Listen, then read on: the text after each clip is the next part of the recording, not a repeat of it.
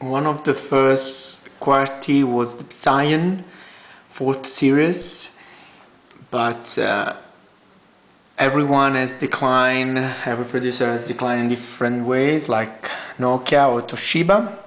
Today we are with the Portegè G910. Of course, you are on Cellulare-Magazine.it, and I'm Emilio Vignapiano. First of all, let's see the box. It's not so big, neither so small. All the characteristics. Finger recognition, but we will see later. Here was the phone, some bags, plastic. Very smart to put some paper between the QWERTY keyboard and the screen. Installation CD, manuals, all the paper that you need to know. Here has got all the stuff.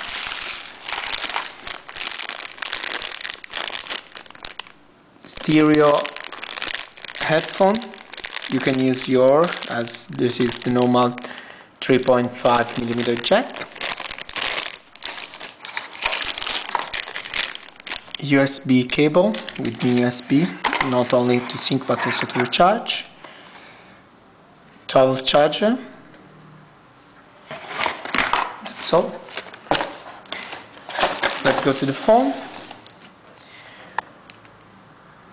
As you see, the shape really looks like the Star Trek portable device, but when you open, you have a huge 3-inch screen with a resolution of 800 by 640. Sorry, 800 by 480, and it's working pretty good, very bright. Here there are some shortcuts, the camera for video calling, as this phone has also UMTS and HSDPA connection. Unfortunately, it's just a 3-band.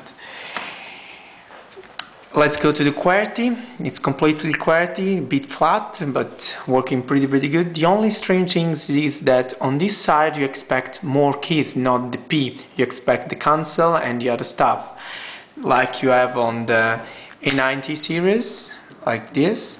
You expect this stuff, but also because you are educated on the keyboard that you have a lot of keys here, so you have to get used a bit to this keyboard, but when you get used, it's working pretty fast, but as it is centered in the middle.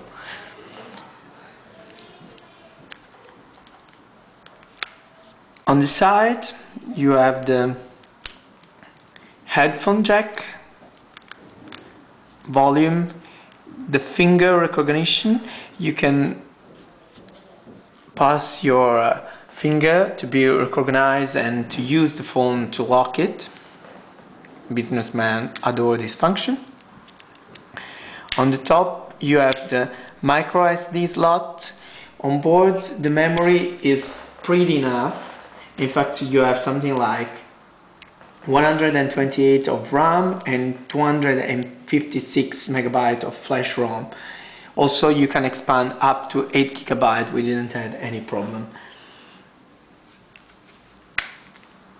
Turning on, turning off button. Here is the pencil, the pen, sorry. It's big enough, a bit thinny to say the truth, but long enough. On the back there is a camera, 2 megapixel. There is also autofocus with LED flash, working pretty good in a normal condition. When you are outside, when you are in good light, but when you are in some critic situation, it's not so good. Battery, huge, 1320 milliampere. Gives you enough battery for 1 day, of course without GPS connection. In fact, on board you have also a GPS, it's assisted, and the fix is quite fast, same time that you have on Nokia or on other Windows Mobile device.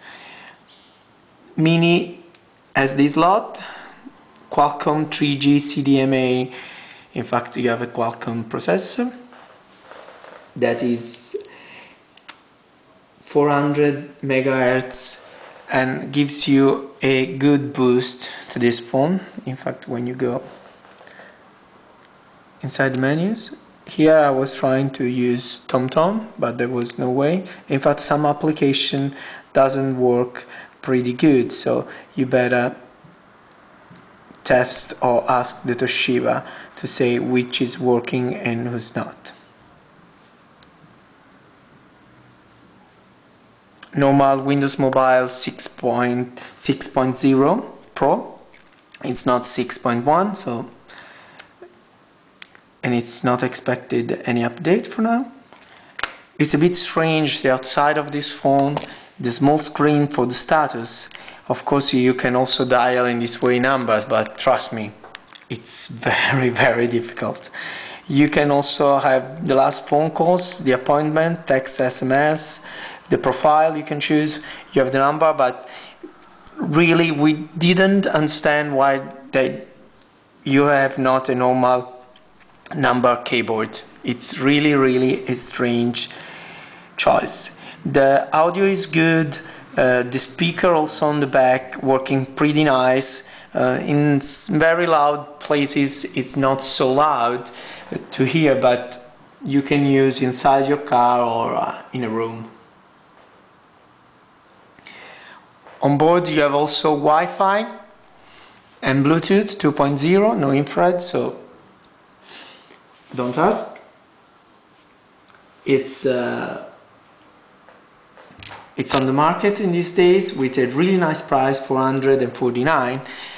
We cannot compare this kind of mobile with an A19, but you can compare on phone like a LG K610 or something like that, because they are not so business, but they are some very nice function. The GPS is working pretty good, and the QWERTY keyboard is nice also to be used for emails, not only for SMS or short message. But it's not so business as not the fourth band, as not some feature that can communicate a better business choice.